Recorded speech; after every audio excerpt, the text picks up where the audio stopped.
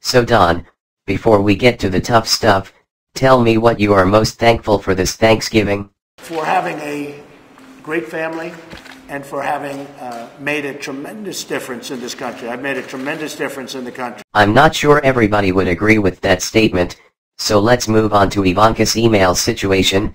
Ivanka sent hundreds of emails to White House aides, her assistants, and cabinet officials using her personal email account. Tell us why it's different from what Hillary did. You're talking about all fake news.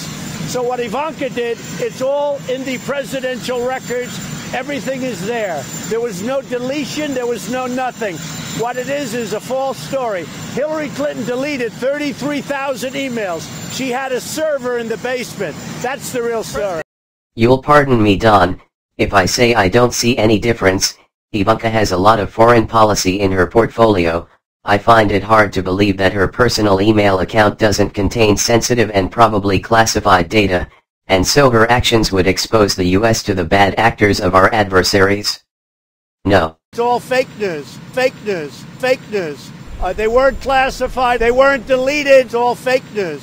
Okay, so you don't want to believe it's the same as Hillary, I get that, so let's talk about the Saudis, the prince, and the Khashoggi murder.